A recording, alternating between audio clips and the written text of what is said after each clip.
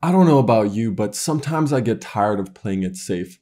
Sometimes I want to live life dangerously. And if you feel the same way, then today's video is especially for you. In today's video, I'm kicking off the Advanced Rust series by talking about writing unsafe Rust code. So take off your helmets, unbuckle your seatbelts, and let's get freaking rusty.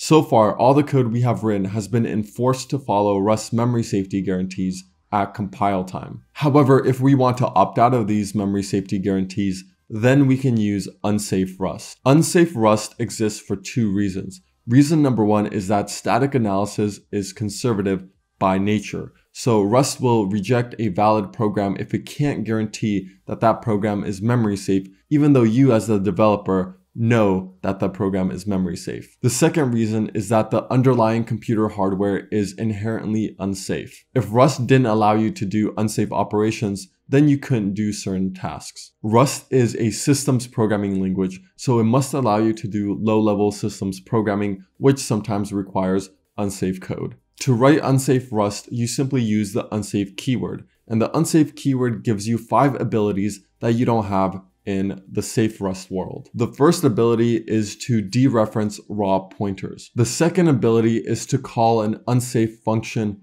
or method. The third ability is to access or modify a mutable static variable. The fourth ability is to implement an unsafe trait. And the fifth ability is to access fields of unions. It's important to understand that unsafe doesn't turn off the borrow checker or disable Rust safety checks. If you have a reference inside of unsafe code, it will still be checked. So even though you have access to those 5 abilities I mentioned previously, you still get some degree of safety. Unsafe code isn't necessarily dangerous, but the onus is on the developer to make sure that memory inside of unsafe blocks is handled appropriately. People make mistakes, so writing unsafe code could introduce memory issues, but if you keep your unsafe code small and isolated, then those issues will be easier to debug. You can also enclose unsafe code in a safe abstraction and provide a safe API, which we'll talk about later in this video. Alright, now that we have some background, let's go into each of the 5 abilities unsafe Rust gives us. In chapter 4 of the Rustling book, in the dangling references section, it mentioned that the compiler will ensure references are valid. Unsafe Rust has 2 types of raw pointers that are similar to references: a mutable raw pointer and an immutable raw pointer. Immutable raw pointers are written as asterisk, const, and then the type that the pointer points to. Mutable raw pointers are written as asterisk, mute, and then the type the pointer points to. Note that the asterisk here isn't a dereference operator, it's simply how we declare raw pointers. In the context of raw pointers, immutable means that the pointer can't be directly assigned after it has been dereferenced. Let's quickly go over some differences between references and smart pointers compared to raw pointers. Raw pointers are allowed to ignore Rust's borrowing rules by having mutable and immutable pointers or multiple mutable pointers to the same location in memory. Raw pointers are also not guaranteed to point to valid memory. Raw pointers are allowed to be null. And finally, raw pointers don't implement any type of automatic cleanup. In the following example, we're creating an immutable raw pointer and a mutable raw pointer from references. Notice that we don't see the unsafe keyword anywhere.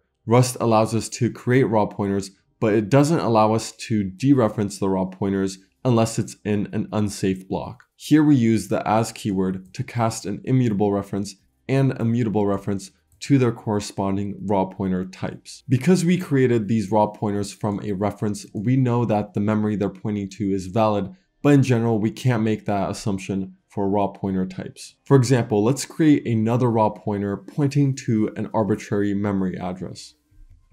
Here we're defining some random address, and then we're creating a raw pointer that points to that address. There might be valid memory at that address, or there might not be. We have no idea. Trying to use arbitrary memory is undefined behavior. The compiler might optimize this code such that there is no memory access, or we might get a segmentation fault. Usually there is no good reason to write code like this, but it is possible. Let's go ahead and delete this code and then dereference R1 and R2. In order to dereference raw pointers, we have to use the unsafe keyword, and in this case, we're going to create an unsafe block. Here we use the dereference operator to dereference R1 and R2 and print out the value. So let's go ahead and run our program. And as you can see, R1 and R2 are both 5. Note here that we created an immutable raw pointer and a mutable raw pointer pointing to the same location in memory. If we were to create an immutable and a mutable reference to the same location in memory, then our program would not compile because that would be breaking Rust's ownership rules. Raw pointers allow us to bypass the ownership rules, but we have to be careful because this might create a data race. Even with all the dangers, raw pointers are still useful, especially when interfacing with C code or building up safe abstractions that the borrow checker doesn't understand. Next, let's talk about the second ability we have in unsafe Rust code, which is the ability to call an unsafe function or method. Unsafe functions and methods look the same as regular functions and methods, except that they have the unsafe keyword at the beginning of their definition. The unsafe keyword in this context means that the function has requirements that we need to uphold when calling the function. More specifically, it means that when calling this function, we need to give it the correct arguments. If we give it the incorrect arguments, it could lead to undefined behavior. By calling an unsafe function, you're saying that you've read the function's documentation and you're taking responsibility for upholding the function's contracts. Unsafe functions must be called inside other unsafe functions or an unsafe block.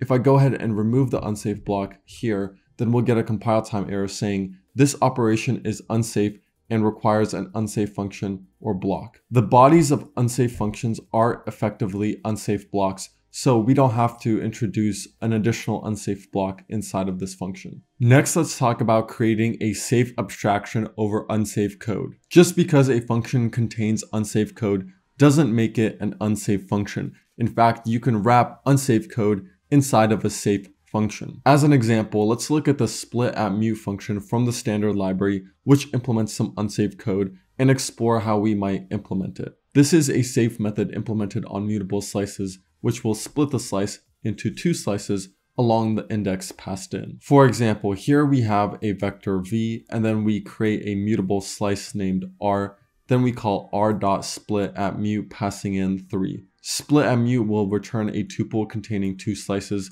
Here we're destructing that tuple into the variables a and b, and then we're asserting that a is 1, 2, 3, and b is 4, 5, 6. Imagine we wanted to implement this function using only safe Rust code.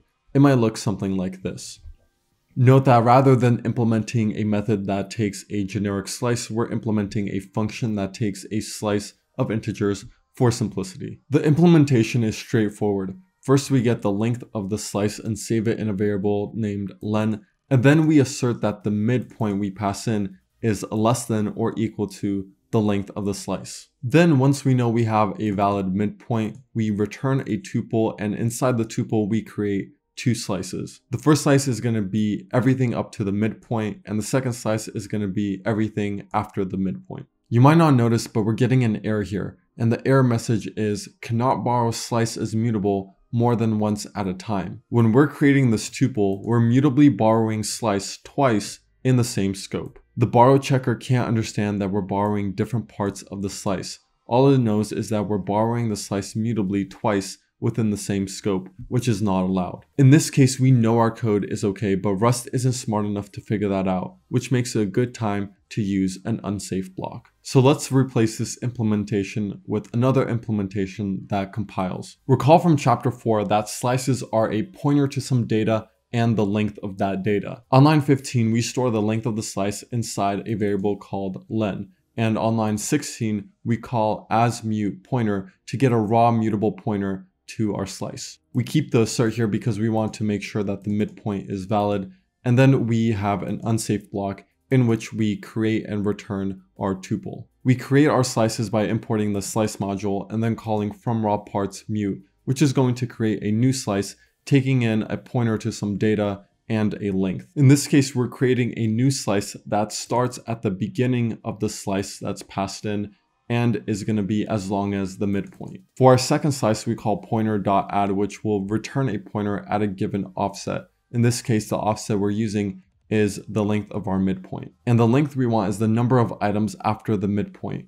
And we calculate that by subtracting the midpoint from the length of our slice. The fromRawPartsMute function is unsafe because it must trust that the raw pointer passed in is valid. The add method is also unsafe because it must trust that the pointer it passes back at an offset is valid. That's why in order to use these functions, we had to create an unsafe block. By looking at the code and asserting that this midpoint is valid, we know that the raw pointers used inside of this unsafe block are valid, and therefore this is an appropriate use of unsafe. Note that even though we have an unsafe block inside of this function, the function itself is safe and can be called from safe Rust code. What we've done is created a safe abstraction around unsafe code. Next, let's talk about functions that call external code. Sometimes your Rust code may need to interact with code in a different language. For this purpose, Rust has the extern keyword, which facilitates the creation and use of a foreign function interface, or FFI. A foreign language interface is a way for a programming language to define a function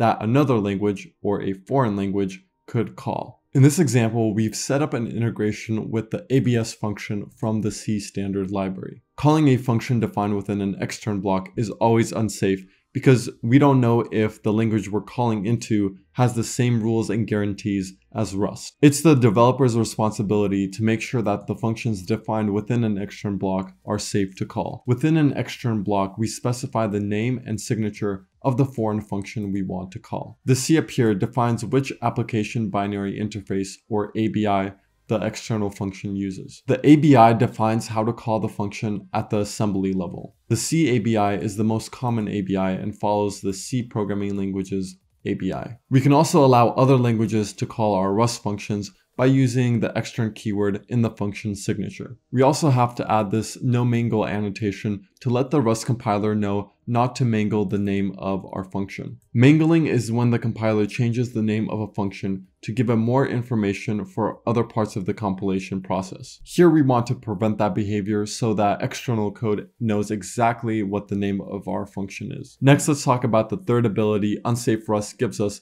which is the ability to access and modify mutable static variables. Up until this point, we haven't talked about global variables in Rust, which are supported but could be problematic with Rust's ownership rules. If two threads are accessing the same mutable global state, then it could cause a data race, for example. In Rust, global variables are called static variables, and here we have an example of a static variable called hello world. Static variables are similar to constants in that the convention for naming the variable is to use screaming snake case. Also, we must annotate the type of our static variable. Also, static variables must have a static lifetime. In this case, a string literal does have a static lifetime, but we don't have to specify it in this type annotation because Rust can infer that. Now, you might think that constants and immutable static variables are similar, but there is a slight difference. Static variables have a fixed address in memory, meaning that you're always accessing the same data. Constants are allowed to duplicate their data whenever they're used. For example, if you're referencing a constant throughout your codebase, then the compiler can replace all those instances of the constant with the concrete value. Another difference between constants and static variables is that static variables can be mutable, but accessing and modifying mutable static variables is unsafe. In this example, we have a mutable static variable called counter, which is an integer initially set to 0. Then we declare a function called add2count, which takes in a number and then increments the counter by that number inside an unsafe block. Our add2count function is safe, meaning that we could use it inside of main without an unsafe block, but we do have to create an unsafe block when we access counter. Next, let's talk about the fourth ability Unsafe Rust gives us, which is the ability to implement an unsafe trait. A trait is unsafe when at least one of its methods is unsafe. We can mark a trait unsafe by adding the unsafe keyword to its definition and also to its impl blocks. The fifth ability we get with unsafe code is the ability to access fields of unions. A union is similar to a struct, but only one field is used for each instance. Unions are primarily used to interface with C unions, and it's unsafe to access fields of a union because Rust can't guarantee what the type of data stored in the union is for a given instance. If there's one thing to take away from this video, it's that using unsafe isn't wrong or frowned upon. When you have a use case for unsafe, then go ahead and use it. Just make sure you're being safe with memory. Alright, that's it for this video. If you enjoyed it, then no matter what, do not hit the like button. And if you want to see weekly Rust content, do not hit subscribe and definitely don't hit that notification bell. Finally, if you want access to a free Rust cheat sheet, which I know you do, then head over to letsgetrusty.com/cheat sheet.